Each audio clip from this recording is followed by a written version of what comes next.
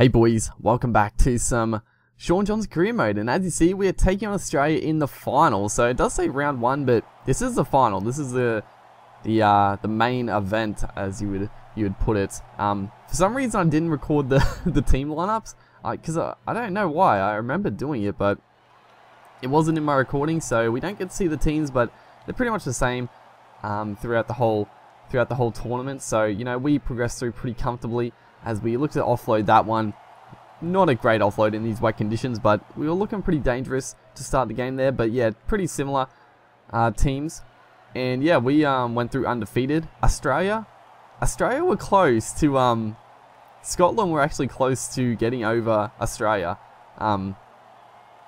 If Scotland beat us, I actually don't know who would have got through, because they both would have been on 4 points, and Scotland were really close to beating us. So yeah, it would have been interesting, but yeah, this game has started off pretty just back and forth, honestly. We do have a really strong wind behind us, so it'd be nice to actually utilize that. But as you see before, just getting the angle slightly wrong is resulting in 7 tackles, so that's no good.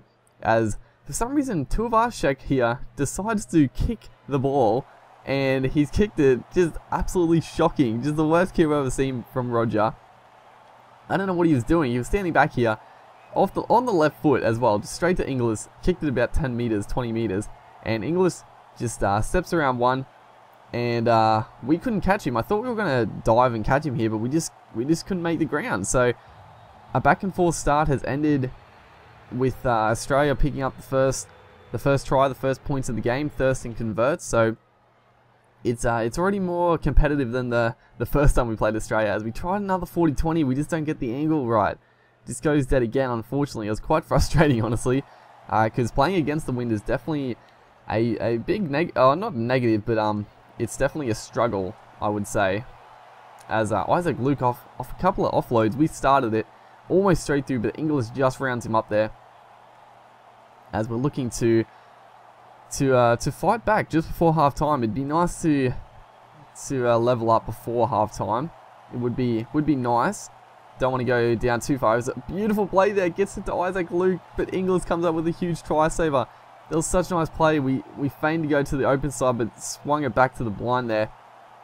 And unfortunately here, it's going to come off the chest of the Australian play there.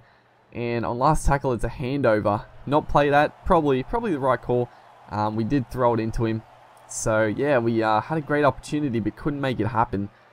I can't believe Luke didn't score. He sort of cut back on the inside. I was pretty mad that he did that, but it is what it is. As we go into halftime, 6-0. So a pretty not a lackluster first half, but not too much excitement. But coming up from the halftime break, Australia throwing it around a bit, comes up with the early mistake. So we have a good opportunity to attack early in the second half. As Kenny Dowse straight through off the scrum, a long ball out to him. Not great defense by Australia there. I guess they're anticipating just rucking the ball up for the first set, and they're already on the back foot looking to defend. So good chance to post back here. As Luke out dummy half, breaks through of a couple, but the defense comes across and throws him into touch.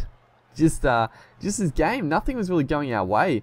I wasn't overly concerned at this moment, as who was that? Was that Cameron Smith puts in? That was even worse than Tuivasa. He kicked it like 5 meters. I can't believe how bad that kick was. But we are going to get a chance here. Last tackle, I think it's Lewis Brown, puts up the bomb. And Jason Nightingale is going to get up above the pack here. We just passed it off. We didn't mean to. It was just one of the times where the game just decides to pass the ball.